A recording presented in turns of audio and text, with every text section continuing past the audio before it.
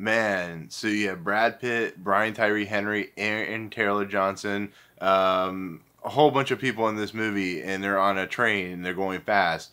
How bad can this movie be?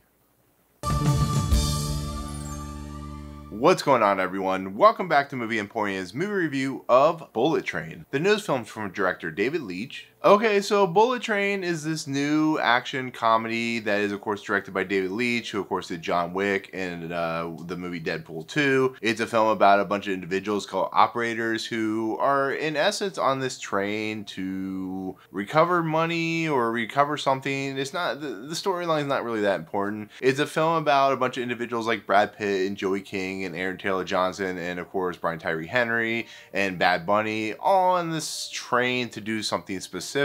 And yeah, a lot of action, a lot of violence, a lot of just crazy, insane, over-the-top strangeness. And it's a movie that is, you know, a movie without real story, I guess you could say. It's just they're on a train, there's a briefcase, there is an individual who's trying to get back to a character named the White Devil, and yeah, that's the basic storyline synopsis to the movie, to be fairly honest. So as you can tell from that story synopsis, Bullet Train was a movie that I was not wholly optimistic for, to be fairly honest. I knew going in that this story was probably going to be very convoluted, that there was going to be a lot of stuff, moving pieces going on at once. I knew that it wasn't going to have a very good story structure, and if you've ever seen Deadpool 2 or John Wick, there's more style over substance in a lot of these films that he directs, David Leitch as an individual, than there is what I would call plotting. And so I went into this movie, you know, expecting just to have fun and enjoy it for however long it was. I found out 2 hours and 6 minutes. And yeah, you know, like I said, it has Brad Pitt and Joey King and Aaron Taylor Johnson and Brian Tyree Henry and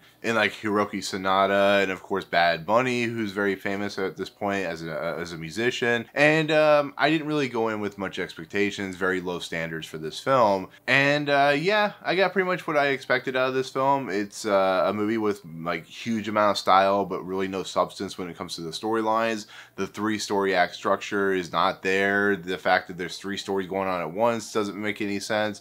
And in the end, it's a film that just is there. It really is. It's a film that's delivering on the absurdity of being on a bullet train where things of violence are happening and things of insanity are happening, and there's no call for the police, and people on the train seem to be very oblivious to everything. It's that type of movie. It's a movie that is a summer popcorn film, and I don't think I was very, you know, what I would call enthusiastic watching it, but I think this is a movie that's, you know, not what I would call great, but it's enjoyable, I guess you could say. It's one of those films. I think, you know, everybody is having fun while making this movie, and, you know, Brad Pitt is the goofy, over-the-top, silly operator character, and, you know, Joey King, of course, is playing a deliciously evil individual, which I'm not a huge fan of Joey King, to be fairly honest. I don't think she's really done anything worth her weight in, you know, as an actress. But I think the standouts are Aaron Taylor Johnson and Brian Tyree Henry as characters called Tangerine and Lemon, which I thought was kind of funny. They're also called the twins.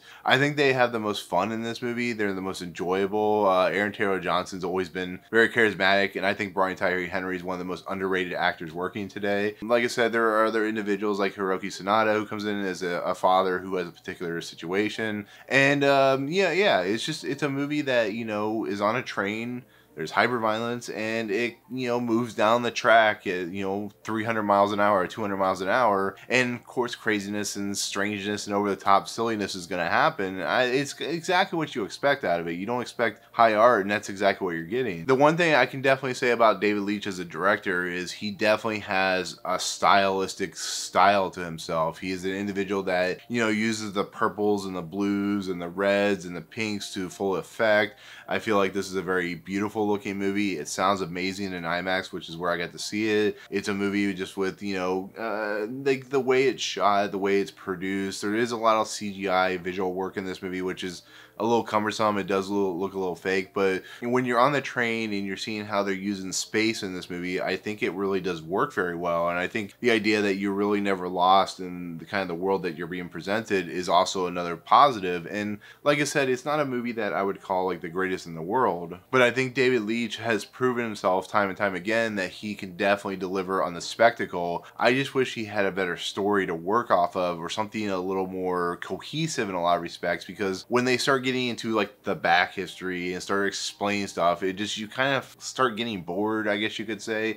It kind of like makes the movie stop to or grind to a halt. And there's points where, like, you know, you learn about Bad Bunny's back history and why he's doing what he's doing in this movie as the wolf. And I didn't really care about that. And there's other characters that get back history and I don't really care about any of that. I just kind of want to see where this movie is going to lead. You know, on top of everything, the worst offender to this movie is the fact it's 2 hours and 6 minutes. There's no need for that. This could be an hour and 40, maybe an hour and 35 minutes, and probably would have worked a lot better, to be fairly honest. It would have been more tightly packed, it would have been more tightly structured. But here it's just like, at some point in the movie, especially when like certain characters start popping up, it's just like, okay, how much longer do I have? And you realize you still have like 20 minutes left in the movie, and it just, I don't know. I feel like it could have moved a little quicker. For a movie called Bullet Train, it doesn't move as fast as I wanted, and it is really weird. But overall, to conclude this review, I think this is a movie that is a lot of fun. It's enjoyable. It has great moments of action. It has some great surprises in it, which I was not expecting. And I think the cast at least does an admirable job of producing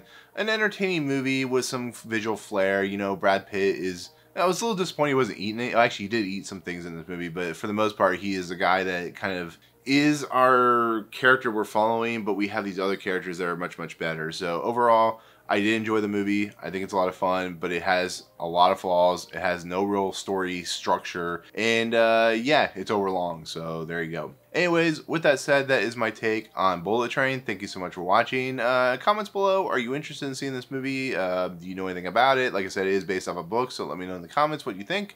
Otherwise, thank you so much for watching, and if you like what you see on this channel, hit the subscribe button to join Movie Emporium. Hit that notification bell at the top to find what's coming next. If you like this video, awesome, hit that like button, and as always, we'll see you guys on the next video. Peace out.